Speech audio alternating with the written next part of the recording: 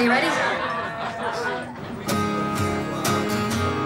Living in a high life.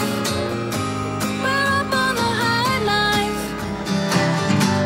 The idea of the scene should be that they're, even though they're not making it up as they go along, it should feel like a live performance in a little pub in Dublin. I just love the idea of little riffs that like felt like, okay, I can see a 15-year-old kid doing that. Yeah. So it's nothing too complex. So I just love that.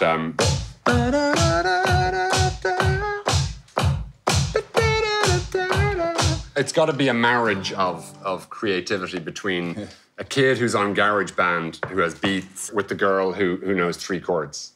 Her contribution, guitar-wise, has to be really simple, and the audience have to go, I totally buy that. I think there's notes that can kind of hang through the chorus, like... I'm not living in your life.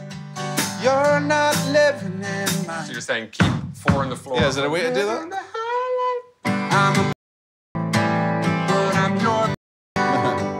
And I'm all you got. And she's kind of singing it to the audience, but she's also straining to speak to him, and he's coming back to her.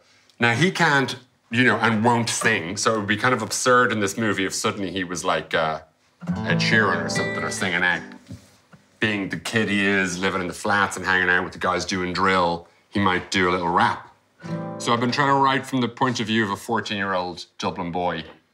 Well, you once were. And this is my best effort. This isn't my dumbing down to try and get into his head. This is the best rap I can do. Woman, guess we're cut from the same cloth. 14 years in the same block. 9 long months in your belly, down to the coombe. I still wasn't ready. 3 days late, I arrive at the party. Smile on my face. You're welcome, me hearty. Give me the bit just before that. So we, girl, we're cut from the same cloth. Everything you feel, I feel the same loss. I see your eyes in the mirror. Saint, angel, devil, sinner. Then I don't have anything else. But who's that?